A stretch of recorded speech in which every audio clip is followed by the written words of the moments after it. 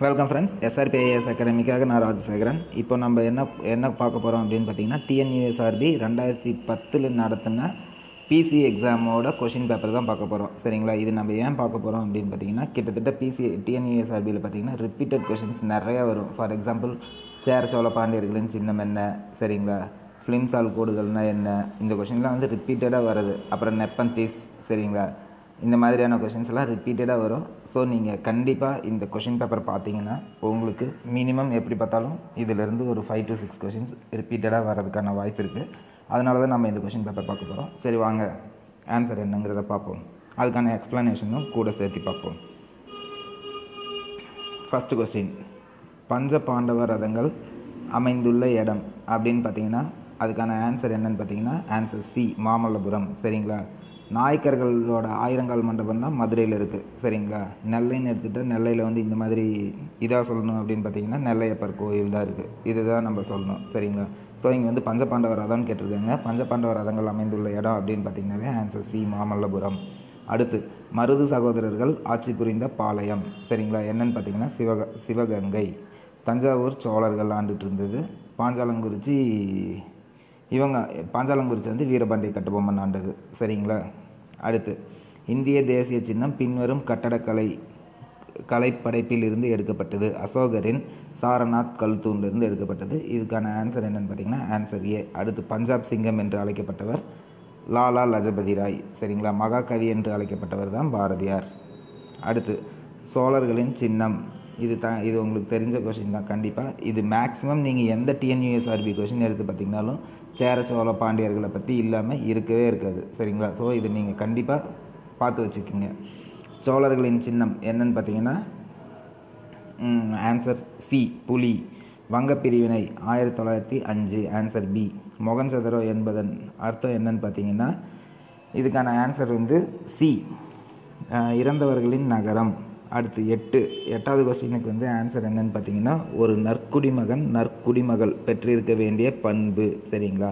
தேசபக்தி இருக்கணும். ஒரு நல்ல குடிமகன்னா தேசத்துக்கு மேலே கண்டிப்பாக ஒரு பக்தி இருக்கணும், நல்ல கல்வித்தன்மை இருக்கணும். சரிங்களா? நல்லா படிச்சிருக்கணும். அடுத்ததாக சகிப்புத்தன்மையாக அவங்களுக்கு இருக்கணும். ஸோ இது எல்லாமே இருந்தால் தான் அவங்க வந்துட்டு ஒரு நல்ல குடிமகள்னு பேர் எடுக்க முடியும். ஸோ இதுக்கான ஆன்சர் வந்து டி, இவை அனைத்தும். பௌத்தர்கள் கொண்டாடுவது என்னன்னு பார்த்தீங்கன்னா ஆன்சர் சி, புத்த பூர்ணிமா. அடுத்து, இந்திய அரசியலமைப்பு வரைவு குழுவின் தலைவர் உங்களுக்கே தெரியும், doctor PR Ambedkar. Answer A. இந்திய அரசியலமைப்பு சட்டத்தினால் அங்கீகரிக்கப்பட்ட மொழிகளின் எண்ணிக்கை எவ்வளோன்னு பார்த்தீங்கன்னா ஆன்சர் டி, 22. சத்தியமேவே ஜெயதே அப்படிங்கிற புக்கு வந்து எதில் எழுதுனது, எந்த மொழியில் எழுதுனதுன்னு பார்த்தீங்கன்னா தேவநாகரி. Answer C. பெரிய நகரங்களில் செயல்படும் அமைப்பு. சரிங்களா? அதாவது இதிலே சொல்லிட்டான் பெரிய நகரம். நீங்கள் தமிழில் கண்டிப்பாக படிச்சிருப்பீங்க. மா அப்படின்னா பெரிய. சரிங்களா? ஓரெழுத்து ஒரு மொழியில் கண்டிப்பாக படிச்சிருப்பீங்க. மா அப்படின்னா பெரிய, அப்போது மாநகராட்சி. Answer B. அடுத்து, 14வது கொஸ்டின், இந்தியாவின் உயிர் நாடி கிராமங்கள் என குறிப்பிட்டவர் யாருன்னு பார்த்தீங்கன்னா ஆன்சர் சி, காந்தியடிகள். அடுத்து, 15 சட்லஜ் நதியின் குறுக்கே காட்டப்பட்டுள்ள அணை என்னன்னு பார்த்தீங்கன்னா ஆன்சர் பி, பக்ரானங்கல். 16 தீபகற்ப இந்தியாவின் மிக நீளமான ஆறு எதுன்னு பார்த்தீங்கன்னா ஆன்சர் பி, கோதாவரி. அடுத்து, 17 கங்கை நதி கலிமுகத்தில் காணப்படும் தாவரங்கள் என்னன்னு பார்த்தீங்கன்னா ஆன்சர் ஏ, சுந்தரவன காடுகள். கிரீன்விச் தீர்க்கக்கோடு என்பது ஆக்சுவலாக கிரீன்விச்சுங்கிறது லண்டனில் இருக்க ஒரு இடம். சரிங்களா? இந்த கிரீன்விச்சோட தீர்க்கக்கோடு அங்கே தான் ஸ்டார்ட் ஆகுது. 0 டிகிரி அங்கே தான் வந்து ஸ்டார்ட் ஆகுது. அதனால தான் அதுக்கு பேர் வந்து கிரீன்விச் மீன் கோடு. சரிங்களா? Greenwich mean time. சரிங்களா? ஜிஎம்டி ஆக்சுவலாக நம்மளோட ஜிஎம்டி வந்து என்னென்னு பார்த்தீங்கன்னா +5:30. இந்தியாவுக்கான ஜிஎம்டி வந்து +5:30. அது வந்து ஆந்திராவில் ஏதோ ஒரு இடத்துல கிராஸ் ஆகுது. இட் மேபி ஹைதராபாத் இருக்கலாம். சரிங்களா? ஆனால் ஆந்திராவில் தான் அது வந்து கிராஸ் ஆகுது. இதுக்கான ஆன்சர் வந்து ஆன்சர் பி, 0 டிகிரி தீர்க்கக்கோடு. அடுத்து, நீண்டகால சராசரி வானிலையை இவ்வாறு அழைப்பர். அது என்னன்னு பார்த்தீங்கன்னா ஆன்சர் பி, ஆன்சர் பி, காலநிலை. அடுத்து, சணல் பயிர் அதிகமாக விளையும் மாநிலம் எதுன்னு பார்த்தீங்கன்னா ஆன்சர் டி, மேற்கு வங்காளம். அடுத்து, 21 உங்களுக்கே தெரிஞ்சது தான், தமிழ்நாட்டில் பழுப்பு நிலக்கரி நெய்வேலி. கலம்பக உறுப்புகள் உங்களுக்கே தெரிஞ்ச கொஸ்டின் தான். 18 சேர மன்னரின் கொடியில் பார்த்தீங்களா, இதுலேயே 2வது கொஸ்டின் கேட்டான். சேர மன்னர்களின் கொடியில் பொறிக்கப்பட்டிருந்த சின்னம் என்னன்னு பார்த்தீங்கன்னா ஆன்சர் பி, வில்லு. அடுத்து, 24 கிறிஸ்துவ கம்பர் ஹெச்ஏ கிருட்டின பிள்ளை. Answer A. அடுத்து, 25 ஆன்மான் என்னும் பொருள் தரும் சொல். சரிங்களா? ஆண்மானுக்கு வந்து இன்னொரு பேர் இருக்குது, கலைமான். அப்போ கீழே எது வரும்னு பார்த்தீங்கன்னா ஆன்சர் டி, கலைமான். அடுத்து 26, பெண்மையை போற்றும் பெருங்காப்பியம். சரிங்களா? என்ன காப்பியம்னு பார்த்தீங்கன்னா சிலப்பதிகாரம். சிலப்பதிகாரத்தோட ஹீரோவே யாருன்னு பார்த்தீங்கன்னா கண்ணகி தான். சரிங்களா? கண்ணகி வந்து கண்ணகியோட புருஷனுக்கு வந்து தப்பான ஒரு தண்டனை கொடுத்துருவார் மன்னன். அவர் பேர் நல்லா அருமையான பேர், பாண்டியம்மன். சரிங்களா?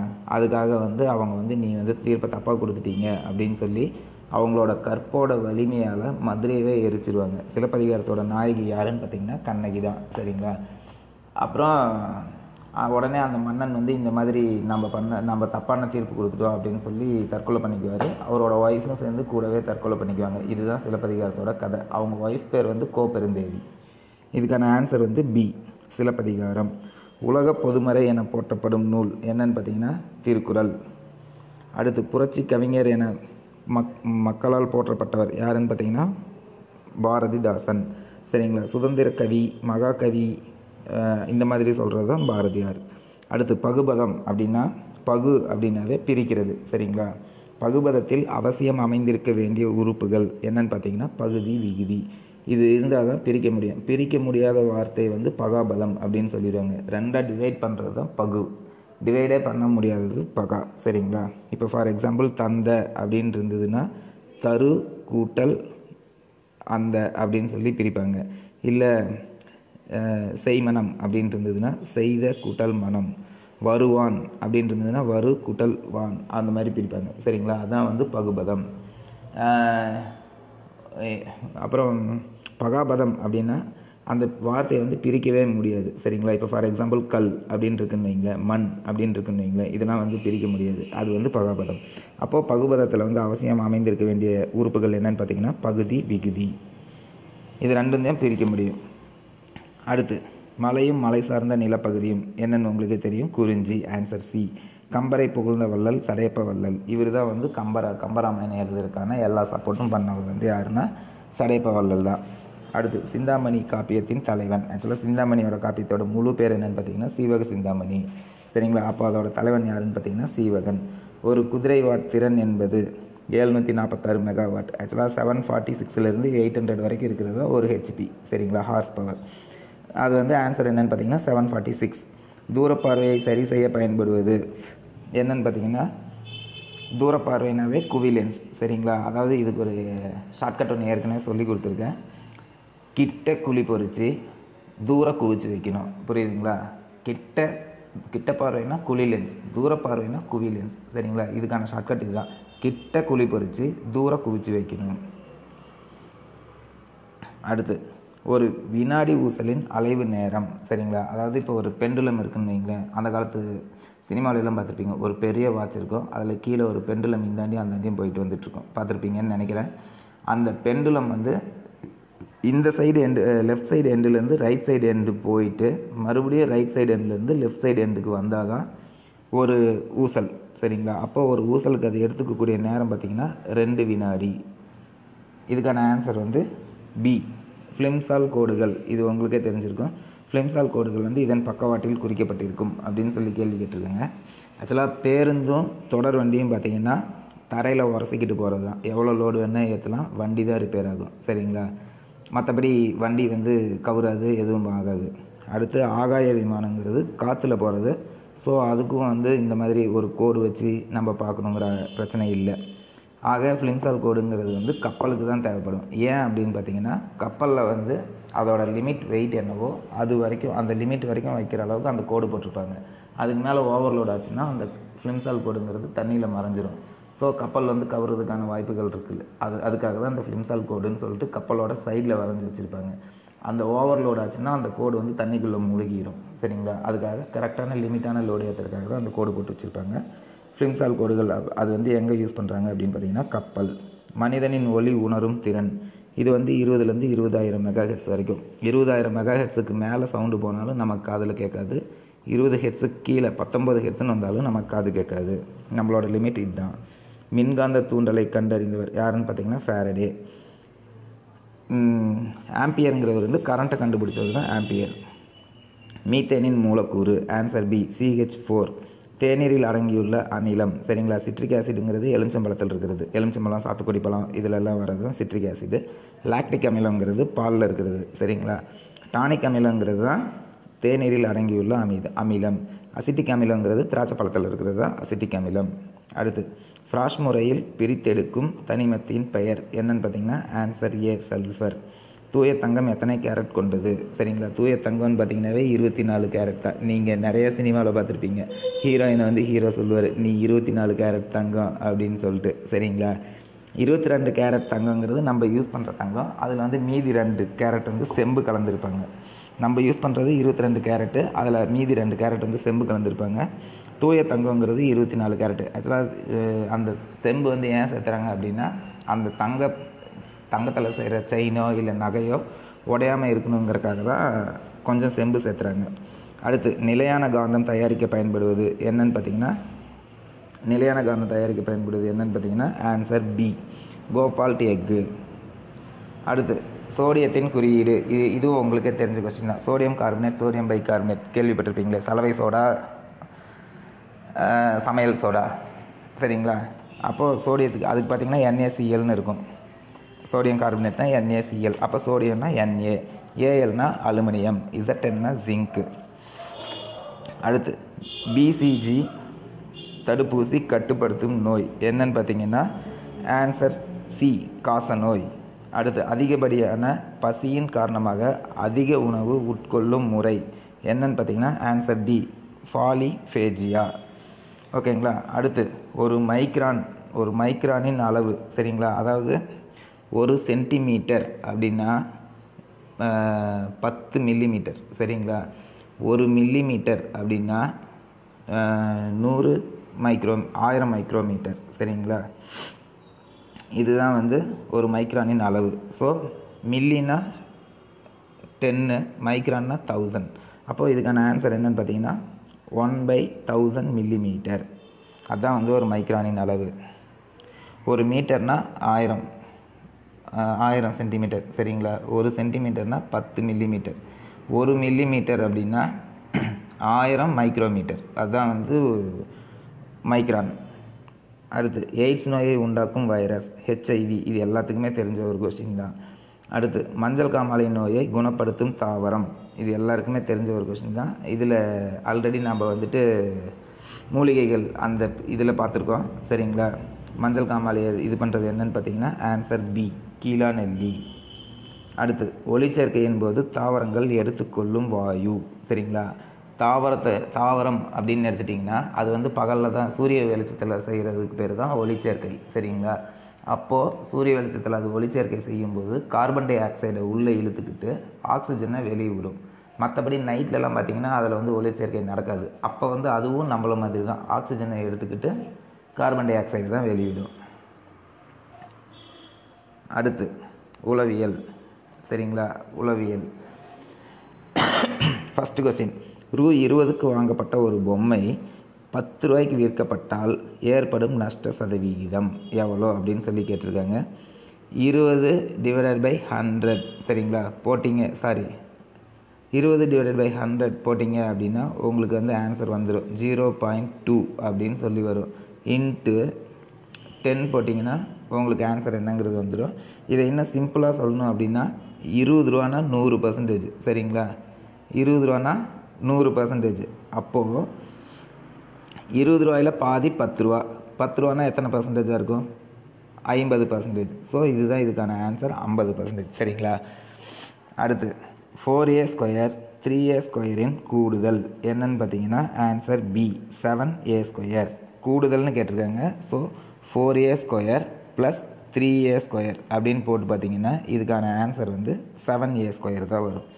அடுத்து 53வது கொஸ்டின், கீழ்கண்டவற்றுள் எது விகிதமுறா எண் அல்ல அப்படின்னு சொல்லி கேட்டிருக்காங்க. சரிங்களா? அதாவது வர்க்க எண் கேட்டிருக்காங்க. விகிதமுறா எண் அல்ல அப்படின்னு கேட்டிருக்காங்க. விகிதமுறா எண் அப்படின்னா 5, 7, √5, √7, √13 மூணுமே வரும். ஆனால் இங்கே √49 அதை வந்து நம்ம 7 × 7 49ன்னு பிரிக்கலாம். சரிங்களா?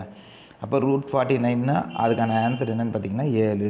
அப்போ இது வந்து ஒரு விகிதமுறு எண் தான், வர்க்க எண் தான். அப்போ இதுக்கான ஆன்சர் ஏ தான்.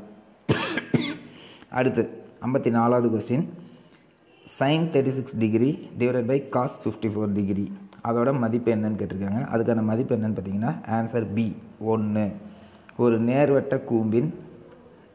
நேர்வட்ட கூம்பின் வலைபரப்பு காணும் சூத்திரம் என்னன்னு கேட்டிருக்காங்க. அதுக்கு வந்து சி பை ஆர்எல் சதுர அளவு. சரிங்களா, by RL answer C. By R ஸ்கொயருங்கிறது வட்டத்துக்கு. அடுத்து ஒரு வட்ட நாற்கரம். சரிங்களா, ஒரு வட்ட நாற்கரத்தின் எதிர்கோணத்தின் கூடுதல் என்ன அப்படின்னு சொல்லி கேட்டிருக்காங்க. இதுக்கான ஆன்சர் வந்து 180 டிகிரி. ஒரு வட்ட நாற்கரம் நீங்களே போட்டு பார்த்தீங்கன்னாவே உங்களுக்கு தெரிஞ்சிடும். ஆப்போசிட் பார்த்தீங்கன்னா 180 டிகிரியில் இருக்கும். இதுக்கான ஆன்சர் பி. அடுத்து AN equal to 5n minus 4 என்ற தொடர் வரிசையில் A5இன் மதிப்பு என்னன்னு கேட்டிருக்காங்க. அதாவது ஏஎன்னோட மதிப்பு வந்து 5n மைனஸ் 4. சரிங்களா, அப்போது A5இன் மதிப்பு என்னன்னு சொல்லி கேட்டிருக்காங்க. அதுக்கான ஆன்சர் என்னன்னு பார்த்தீங்கன்னா ஆன்சர் டி 21. எண்ணுக்கு வந்து வேல்யூ கொடுத்துட்டாங்க. சரிங்களா, இந்த சம் எப்படி போடுறதுன்னு பார்த்தீங்கன்னா ஏஎன்னில் என்னோட வேல்யூ கொடுத்துருக்காங்க 5. அப்போ 5n பக்கத்தில் ஒரு 5 போட்டிங்கன்னா 5 × 5 25. 25 மைனஸ் 4 எவ்வளோன்னு பார்த்தீங்கன்னா 21. சரிங்களா, ஆன்சர் டி தான். அடுத்து 58 x minus 5 into X plus 2 equal to 0 இதோட தீர்வு கணம் அப்படின்னு சொல்லி கேட்டிருக்காங்க. இதுக்கு ஆன்சர் என்னன்னு பார்த்தீங்கன்னா பி 5, மைனஸ் 2. சரிங்களா, அடுத்து 59வது கொஸ்டின். எக்ஸ் அச்சும் ஒய் அச்சும் வெட்டும் புள்ளி அப்படின்னு கேட்டிருக்காங்க. இது ரெண்டும் வெட்டுச்சுன்னா அந்த இடம் 0 தானே. அப்போ ஆன்சர் வந்து 0. எக்ஸும் 0வாக தான் இருக்கும், ஒய்யும் 0வாக தான் இருக்கும். அடுத்து X power 5 X power 7 X power 10 இதோட மீ போவா என்னன்னு கேட்டிருக்காங்க. சரிங்களா, பொதுவான வகுத்தி என்னன்னு கேட்டிருக்காங்க. என்ன அப்படின்னு பார்த்தீங்கன்னா இதுக்கான ஆன்சர் ஏ எக்ஸ் பவர் 5. அடுத்து ஒய் அச்சின் சமன்பாடு என்னன்னு கேட்டிருக்காங்க. Answer C. ஒய் அச்சில் எப்போவுமே எக்ஸ் வந்து 0வாக தான் இருக்கும். சரிங்களா, answer C X equal to 0. அடுத்து 62வது கொஸ்டின் கேட்டிருக்காங்க. ஏ equal to ABCDE B equal to DEFG எனில் ஏ மைனஸ் பி என்னன்னு கேட்டிருக்காங்க. இதுக்கான ஆன்சர் பார்த்தீங்கன்னா ஏபிசி. சரிங்களா, ஏபிசி. ஏன்னா டிஏஇ தான் ரெண்டுலேயும் காமனாக இருக்குது. அது ரெண்டையும் தான் மைனஸ் பண்ண முடியும். எஃப்ஜி வந்து நம்ம கணக்குலேயே வச்சுக்க மாட்டோம். ஸோ இதுக்கான ஆன்சர் என்னன்னு பார்த்தீங்கன்னா ஏபிசி. அடுத்து 17 மணி என்றால் என்ன? சரிங்களா, அதாவது ஏஎம்பிஎம்மும் 2 இருக்குது. ஏஎம்பிஎம்னு ஒரு டைம் இருக்குது, இது வந்து நார்மல் டைமு. அடுத்து ரயில்வே டைம்னு ஒன்று இருக்குது. சரிங்களா, ஏஎம்பிஎம்மில் 12 மணி மதியம் 12 மணி வரைக்கும் ஏஎம்னு இருக்கும், மதியம் 12 மணிக்கு பிஎம் ஆகிரும். ஆனால் ரயில்வே டைம் வந்து 24 ஹவர் டைம். சரிங்களா, 12க்கு அடுத்து 1 வராது, 13 தான் வரும். அப்போது 12 + 5 அதுதான் வந்து 17. சரிங்களா, இல்லை 17 - 12ன்னு போட்டிங்கனாலும் 5. ஸோ 5 17ன்னா சாயந்தரம் 5 மணி. அடுத்து 64வது கொஸ்டின். log 5 பவர் 625இன் மதிப்பு என்னன்னு கேட்டிருக்காங்க. அதுக்கான ஆன்சர் என்னன்னு பார்த்தீங்கன்னா 4. அடுத்து 600 மீட்டர் சுற்றளவு கொண்ட சதுரத்தின் பரப்பளவு என்னன்னு கேட்டிருக்காங்க. சரிங்களா, சதுரம் அப்படின்னு கேட்டுட்டாவே அதுக்கான ஃபார்முலா நமக்கு தெரியும், A².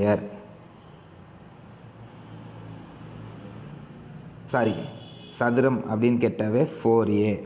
சரிங்களா, சதுரத்தோட பரப்பளவு என்னன்னு கேட்டிருக்காங்க. அப்போ 4A. அப்போ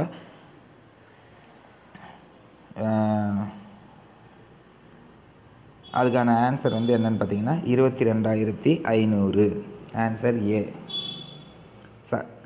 ஆன்சர் ஏ 22,500. அடுத்து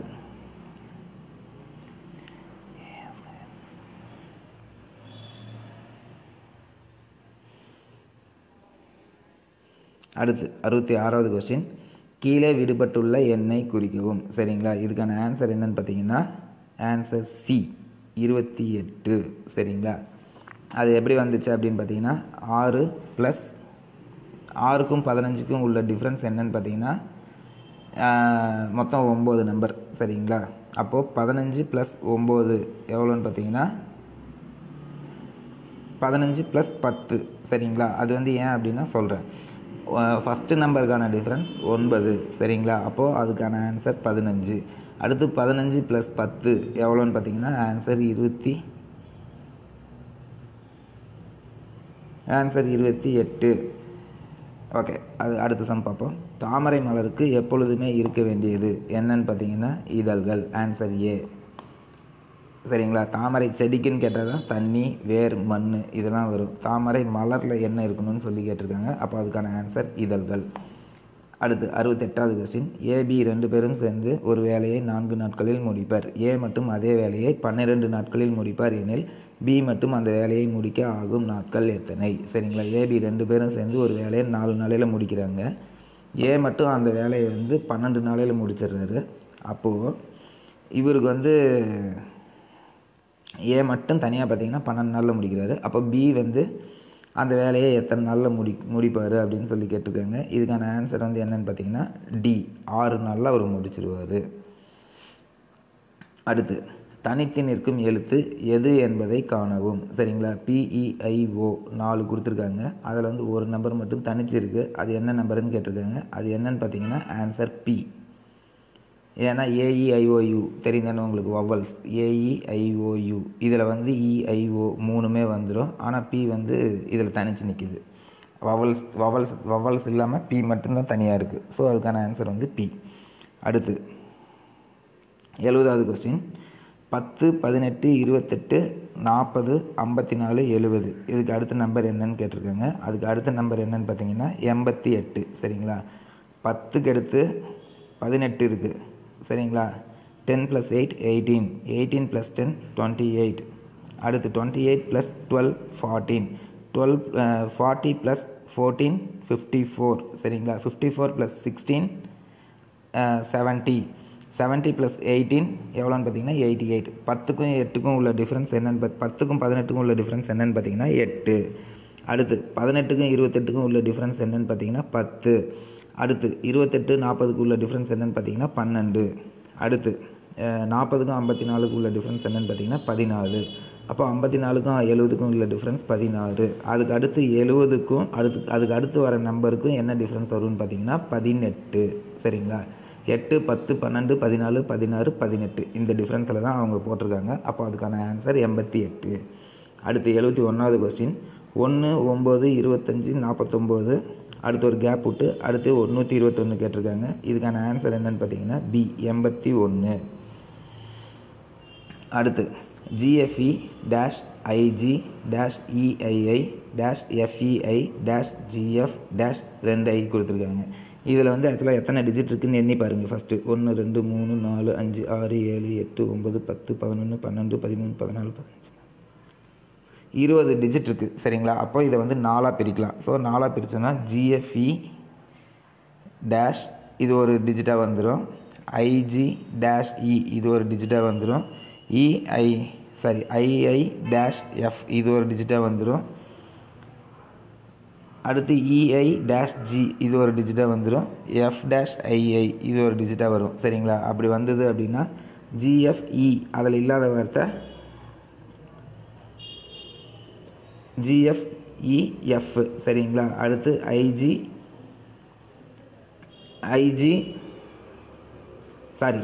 GFE அதில் இல்லாத வார்த்தை I. சரிங்களா?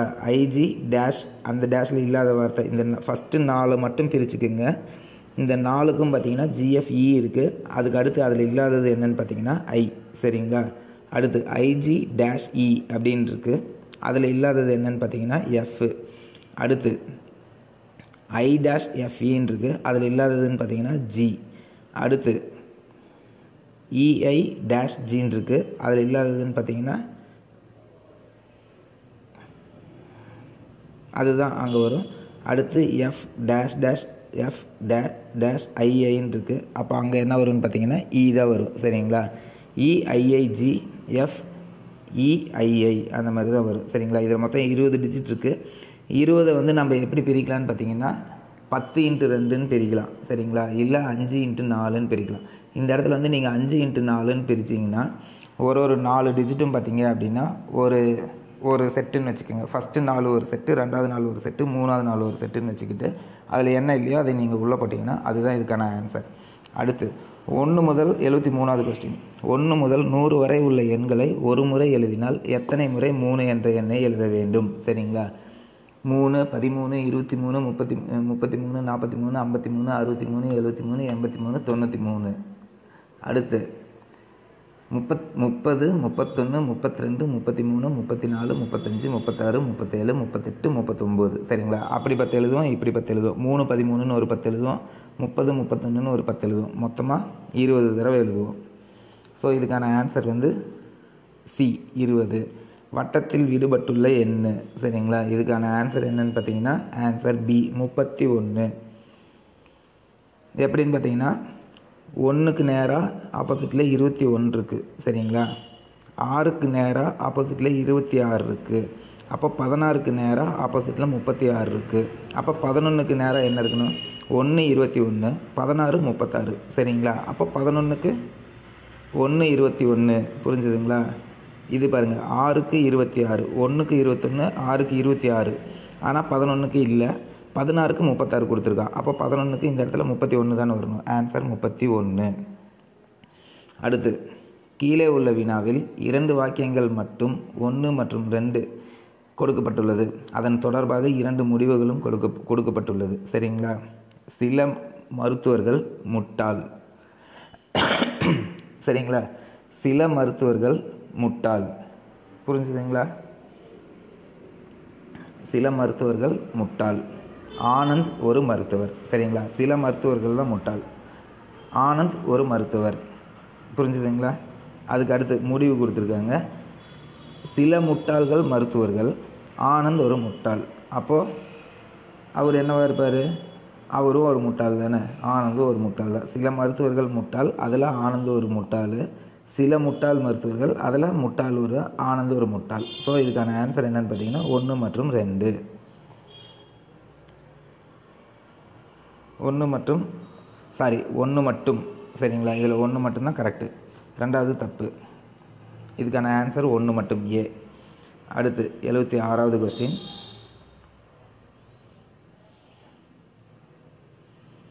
கண்ணாடி அணியாதவர் மற்றும் குள்ளமானவர் யாருன்னு பார்த்தீங்கன்னா ஆன்சர் சி, பி மற்றும் இ.